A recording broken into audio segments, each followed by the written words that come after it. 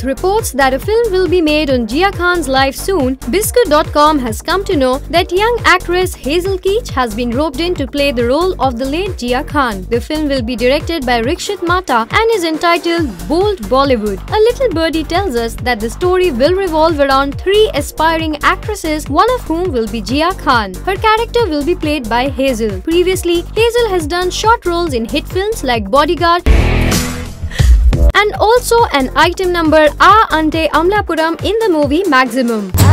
Ante Ahapuram, Ante Indian rhythm, Yilu Yilu karke aaj naachenge hum. There will also be a Marathi film on Jiah Khan's life entitled Nati, which will see Marathi actress Teja Deokar in the lead.